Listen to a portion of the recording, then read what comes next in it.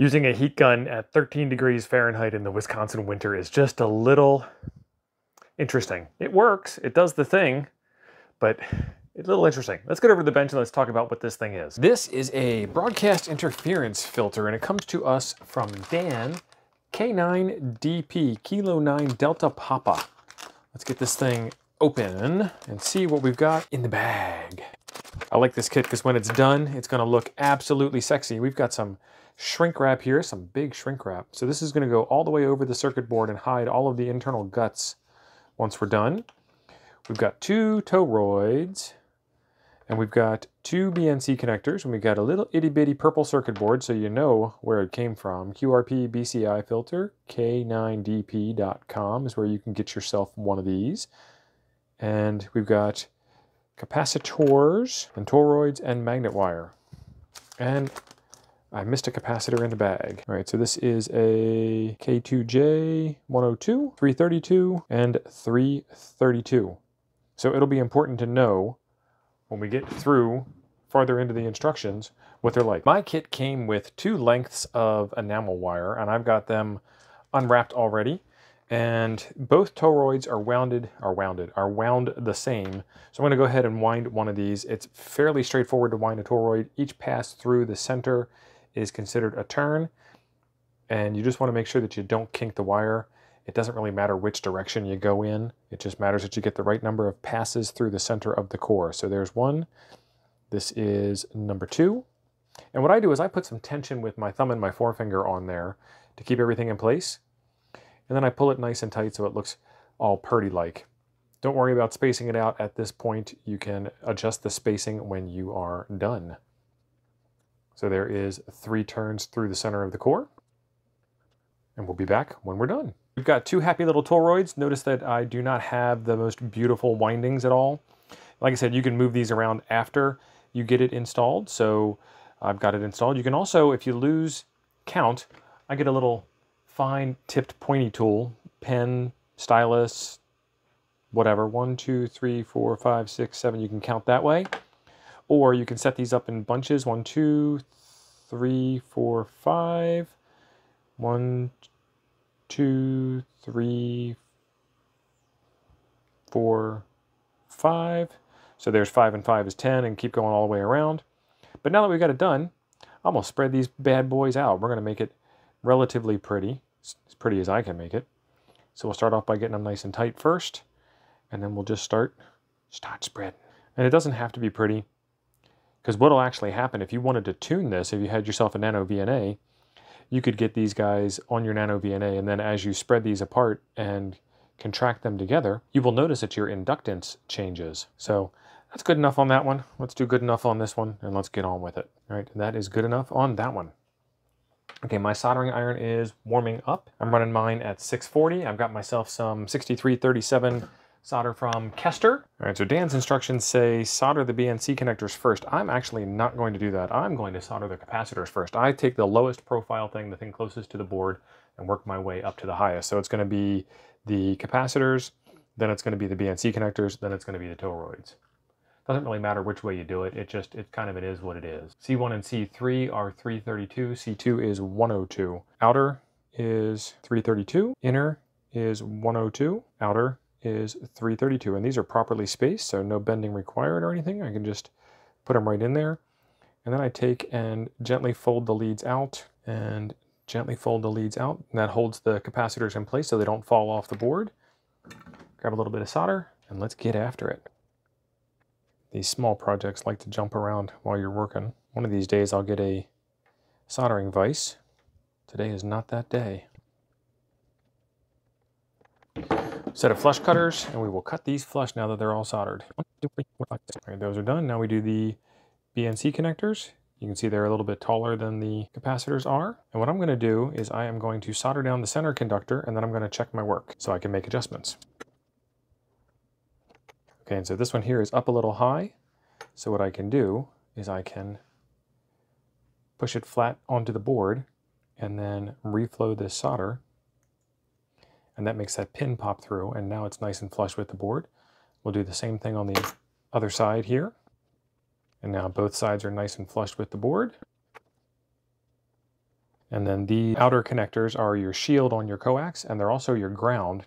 And this entire circuit board is your ground plane. So you're actually trying to heat up pretty much the whole board and the whole connector all at once. So it might take some extra heat, it might take some extra time, it might take some extra patience. And if you're not careful, it might also heat up your board. So I'm going to find myself a nice suitable cradle to stop this thing from moving around and to elevate it off the board. And let's try this pair of improvised scissors here.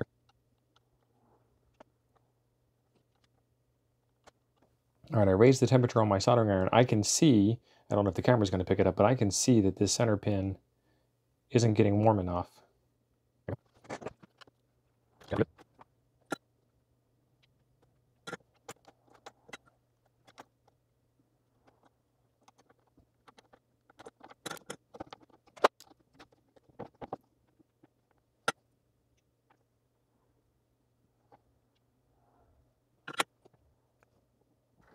Okay, next up is the inductors. And since these are the same, it doesn't really matter which one you put in which slot. I'm going to start with L2 because I'm right-handed and it's on the right-hand side. So I'm pushing that one cable through. Yeah, I could have cut it first. I just didn't. There we go with that. And then I'm going to twist these here to hold it in place. Let's do the next one. Okay, and there we go with our two toroids. Man, that's a good looking setup right there. I like that. The red enamel wire, the purple circuit board, it all looks fantastic. My trick for this, and there's a lot of different ways to do it. Feel free to use your trick. This one is, like I said, this one is my trick. First I gotta find some way to get these things held in place because this board is round. These BNC barrel connectors are round. There we go, just like that. Let's get those wires folded out of the way. I like to burn off the enamel using my soldering iron. So I still have my soldering iron set to a higher temperature from the last time. I put a little bit of solder on the tip there. And then I just let it go for a little bit longer, and you can see it and you can kind of smell it. It starts to smell like Band-Aids. But after you do this a couple of times, you get pretty used to the smell. And if I was thinking, what I should have done was I should have tested out these circuit points before putting the solder on. Because when they get close together, they tend to bridge themselves up. And then I tend to go crazy debridging them only to find out that they were connected on the circuit board anyway. Okay, now we can get in there and we can cut them. And it looks to me like the solder mask did its job.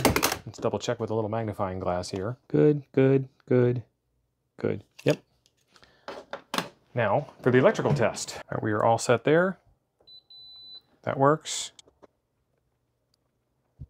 And that is not passing a signal, so we'll have to figure out what's going on. So a little tiny bit of troubleshooting is in order.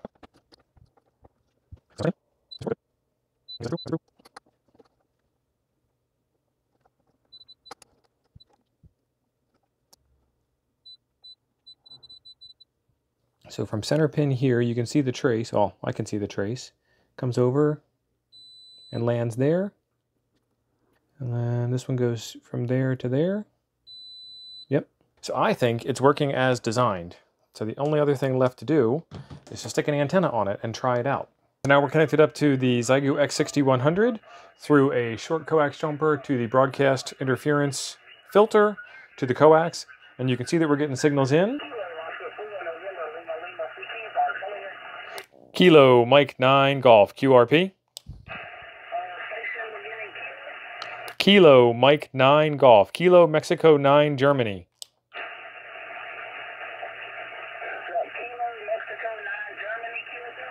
QSL, QSL, Kilo Mike 9 Golf. You're 5'9 Wisconsin, 5 watts.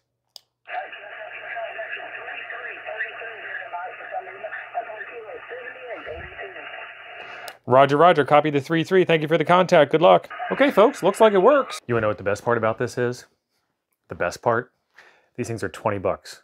Can't beat that for a kit like this. It includes the circuit board. It includes the shrink wrap. It includes all the parts that you need to make the thing. And it includes shipping. So get after it. Make it happen. Reach out to Dan. Get yourself one of these if you need it. And if you need it, you probably know that you need it. And if you don't need it, it's a fun kit to build for 20 bucks. And get you some experience with building filters. If you know me, you know I like the Xiegu X6100. It's one of my favorite radios so far in my ham radio career, my ham radio hobby, whatever you want to call this nonsense that we do, that we love so much. That radio is susceptible to broadcast band interference, and a couple of us have talked about and played with and ruminated over these things, but Dan went out and made one. And this is the result of that. When I was doing the testing, you saw that the continuity didn't go from end to end, from center pin to center pin. It's probably because this thing's filtering out whatever frequency, whatever signal, blah, blah, blah, the tester is sending through. But you saw when we put it on the radio, it worked fine. So I made a little bit of wheeling around the band. That all worked just fantastically. And then I tried doing some parks on the air work. I'm at 5 watts QRP. I just wanted to get the thing, prove that it worked, and it does. I got a 3.3 from South Carolina, and I sent back a 5.9 because I heard the guy just fine. Fantastically, in fact. It was great. So this thing does the thing. It works.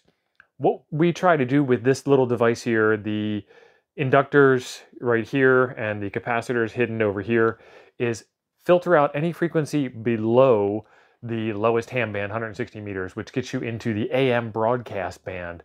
And the AM broadcast band usually has stronger signals that would overload the front end of the radio and make it harder to use on some other frequencies, some other harmonics of those frequencies, et cetera, because of how strong they are.